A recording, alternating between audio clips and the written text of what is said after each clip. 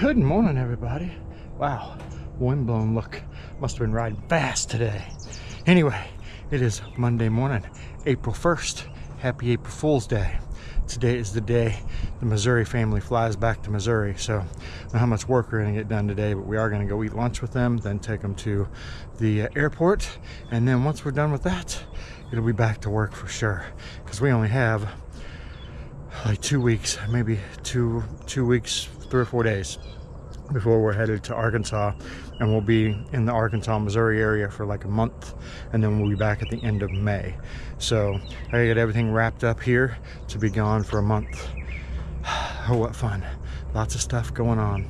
As you guys saw yesterday, number 5 is alive. The black bike started, so that's a good thing. I can't wait to take it for a run around the block, maybe this next weekend. And oh yeah, this next weekend there's another RC race. So I didn't think I was going to get to do the RC race in April or in May, but they're having it early, so I may be able to squeeze in April's before we leave. We'll just see how busy we are. Anywho, it's time for coffee, then work, then airport. We'll take you along. See you in a bit. What's up, guys? So today was a big fat failure. I failed at everything today. So my brother and sister-in-law were going home today. We went to eat at the Celtic Ray, and I didn't even take my camera. And then tonight we went with the kids, well, our oldest, to Jeremiah's, and I didn't even take the camera. So I failed miserably today. I'll be honest though. Like the whole last week has been crazy and chaotic, and I think it's caught up to me. Like I was sitting in the chair earlier and just like fell asleep.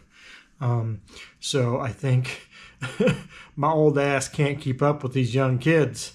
I imagine my sister and brother-in-law are going to sleep for a week when they get back to Missouri tonight, because it has been a deal. April Fool's Day today, so I did put out a post that Indian was the best motorcycle ever made. That was an April Fool's joke, because everybody knows that ain't true. Anywho, let's get to today's topic. And that is number 5. Number 5 is alive. Those of you that watched yesterday's video know that I got the black bike fired up, and I gave it a name. Its name is number 5 because it's the 5th Harley I've owned, and it is now running. Now that it's running, what next? So I've got tires, brakes. I want to do all of the basics to it. And then I had talked about taking it cross country this summer. I just don't think I'm up for it. I am just too lazy. I think that's the key. I'm just too lazy. Silver's ready to go. Mama Badger's bike is ready to go. I just don't know that I feel up to the challenge of figuring out a new bike and all its quirks and whatever issues it may have. And I haven't had any real time on it. So I would literally just be putting it together and then taking off across country with like no, like I said, no reference point, no miles put on it, nothing. So I just don't see how that works out for me. Maybe when we get back in June, I can ride it a little bit and have a better idea. Maybe I could take it in July. I wouldn't count on that. I just kind of I know Silver like the back of my hand. I've had the motor apart.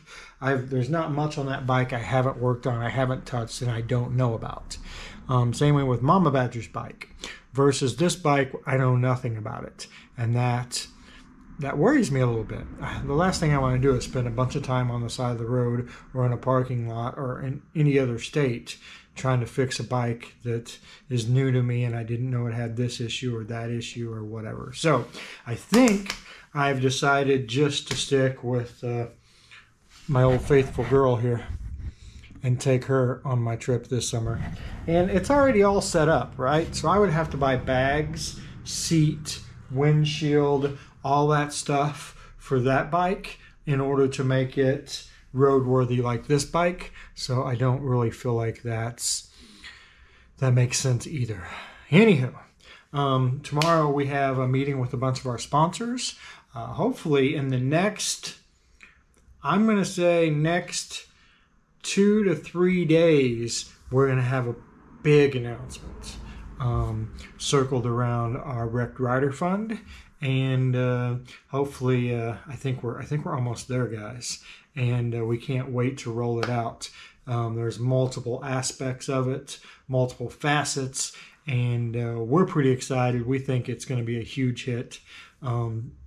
And we hope that we'll be able to help a lot of wrecked riders out, because unfortunately, like this week's been really bad in this area. We had a gentleman on an Indian died right at the end of my street. You probably saw it in my video last week. And then we had a guy die last night on another road here in town. I think it was a single vehicle accident. There was an accident in front of the Harley-Davidson dealership today. And then on the way to get ice cream tonight, there was a crotch rocket. Looked like a green Kawasaki laying in the road, and the cops had the road all blocked off and were sending people through a parking lot and out around it. So, I mean, that's 4 motorcycle accidents within 5 miles of my house in the past couple of days.